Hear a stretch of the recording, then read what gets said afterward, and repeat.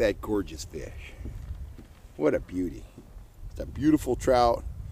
He's been in the lake for a while. Probably came in here as a planter, but he's probably been moving back and forth since the springtime as a holdover. So we'll get him back in the water and continue pushing on up the Bear River Arm. Howdy guys, Cal Kellogg here. You know, one of the things I always go out of my way to do when I'm fishing is observe and try to take in all the details. I try to have attention to all the details, you know, with my tackle, my line, my lures. Does that hook look good? Is that knot tied right? Those kind of, you know, details. But I also try to pay attention to the details of what's going on around me on the lake. I try to see, you know, what are the conditions? How are the fish reacting? All that kind of stuff, because knowledge is power.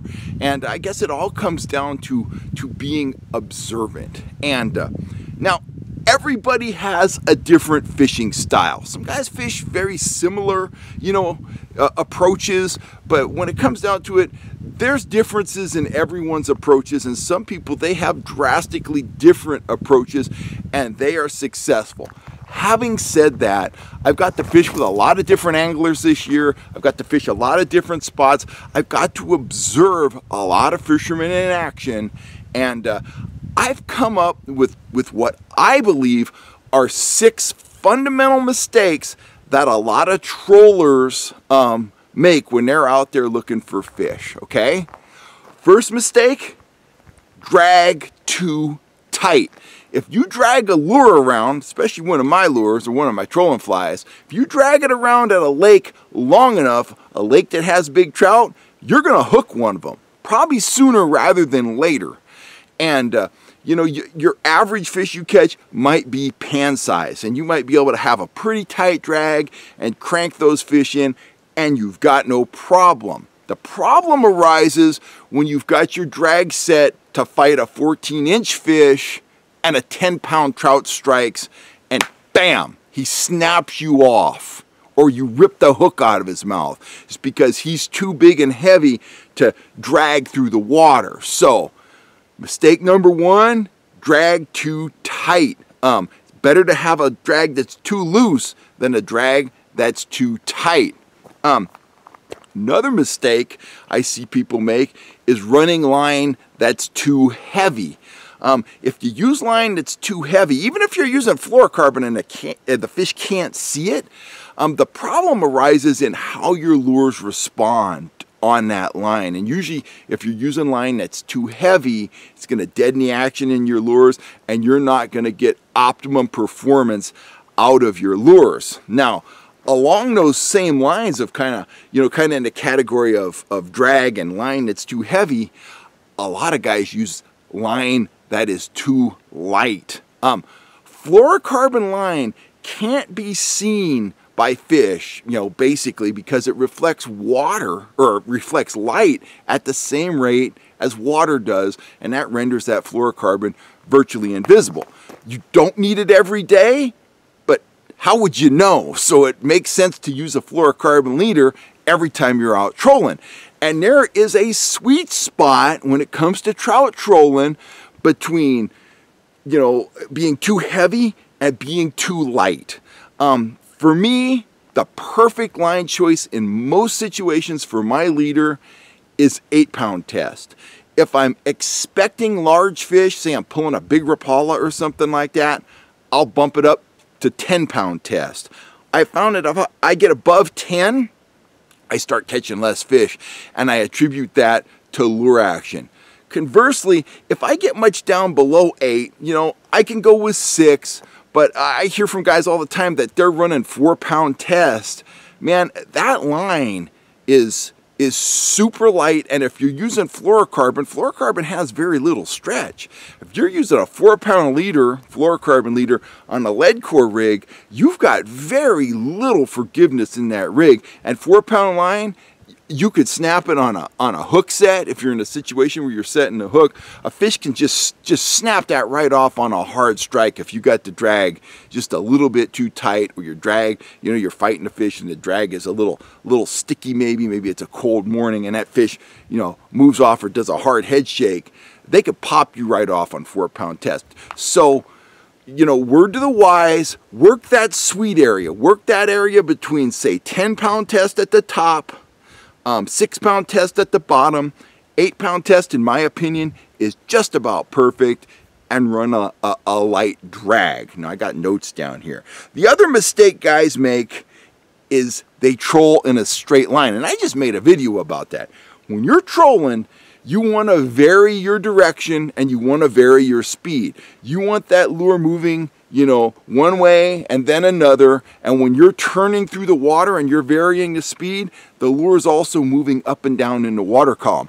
When we're out fishing, we have a lot of fish come in, follow our gear, and peel off. And if that lure makes an unexpected motion or speed change or rise or drop as they're following it, you have a pretty decent chance of triggering a strike from a fish that if you were just trolling in a straight line at a steady speed, probably would not have committed and actually hit. And I have a lot of underwater footage of that on my gear where, you know, I'll have a trolling fly swimming along, fish will come up right behind the trolling fly, look at it for a while, peel off, never to be seen again. So vary your speed, vary your direction, and that's going to cause your lure to do some erratic things in the water, and those erratic things are often what trigger strikes. That's the whole secret behind the mag lib. That lure doesn't have a steady action. It has a skip beat action. It'll lock into a swimming pattern and it'll kick out. It'll lock in, it'll kick out. And that is what triggers the strikes with a mag lib. Now, moving down the list here, 2 more things. One, guys don't experiment. And by don't experiment, I mean they go out to a lake one day and they're trolling whatever they're trolling. They're trolling flashers and an orange needlefish. And they catch a bunch of fish. Terrific. The next time they go to the lake, they catch a fish on flashers and an orange needlefish. And now, every time they fish, no matter where they fish, no matter what the conditions are, no matter how deep the fish are, all they do all day is drag around an orange needlefish behind that set of flashers. That's terrific if the fish are hitting that. But the fish don't hit one thing every day. There's no magic lure, there's no magic speed, there's no magic depth. Fishing, you know, the most successful trollers when it comes to fishing for trout, they use a systematic approach. They know fish have kind of certain modes of operating, and they run through approaches that are going to trigger those fish in certain situations.